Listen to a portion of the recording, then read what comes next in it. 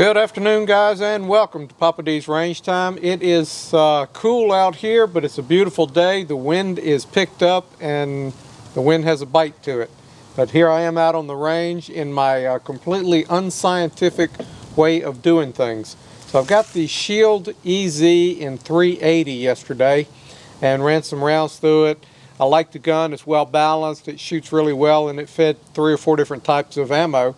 But I was curious, whenever I shut everything off and before I went in, I did a little target shooting at 15 yards on these, and I noticed a lack of energy, which we understand that 380 doesn't have the pop that a 9mm has. But I was able to get some of them to swing and some of them just to barely go back and forth. So what I'm doing today is I'm going to set up a bench rest at 15 yards with the 380, Shield EZ, and then the regular Shield in a 9mm. And I'll put these yellow dots on these plates because I know if I'm hitting to the outside edge that I can make this thing swing, where if I'm hitting to the inside, I'm losing the energy, and I don't want to think that the 380 is not going to do what I want it to do if I'm not getting the hits.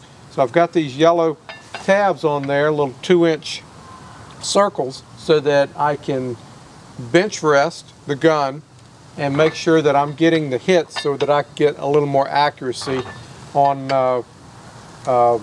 my information that I'm trying to take and do. Again, this is completely unscientific. This is more for me, so where if I am shooting and if I see that I'm not moving the plates, that I can say, okay, I know it's me, I need to move to the outside edge. But if I am hitting here and I'm not getting enough energy, then maybe I'm changing ammo to do something different. So I'm shooting a 94 grain standard factory ammo on the 380, and I went to a Blazer brass 115 grain for the 9mm Shield. So I'm going to take and get set up. Again, I'll be at 15 yards. We'll have a camera set up here to see the energy and see how we work out. If I can do it, I'm going to try to do the 380 and 9 side by side so you can see it, but I think it's going to, the speed of the shots is going to throw all that off. Anyway, stick with me. I'm going to take and change my setup, and I will be right back geared up with a bench rest, and we will try this unscientific test. Alright guys, I'm back, set up at 15 yards from the challenge tree. I've got the top 3 targets set up with the yellow dots on them.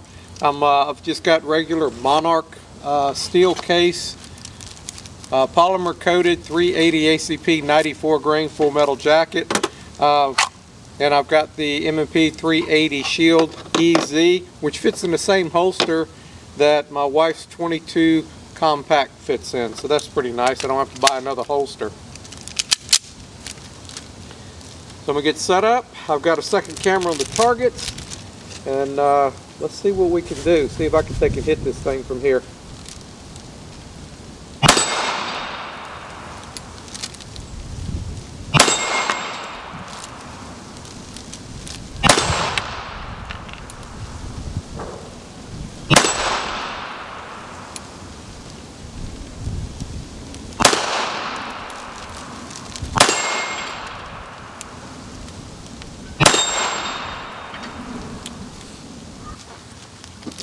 Alright, one more time out here.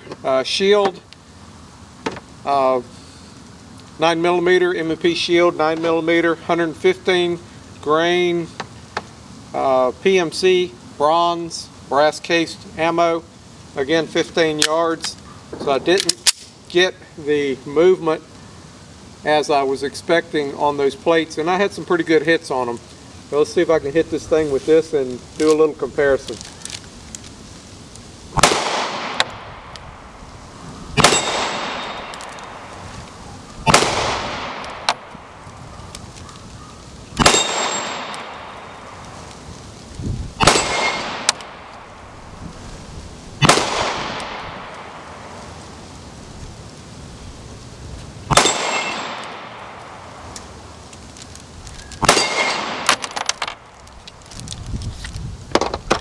Alright, I definitely got a lot more movement on those plates with the 9 than I did with the 380.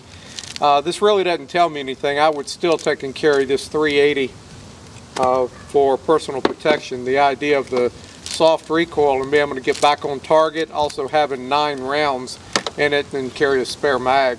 And it fits into the holster, some of the holsters that I already have, so that makes it nice also. So again, this is completely unscientific, just wanted to take and see where I was at. If I am practicing with this gun and going against somebody on the challenge targets, I think I would take and change to a 9mm and not stay with the 380. Anyway guys, thanks for watching, thanks for being here, appreciate you liking, subscribing, and sharing, and I will see you down the road on the next video.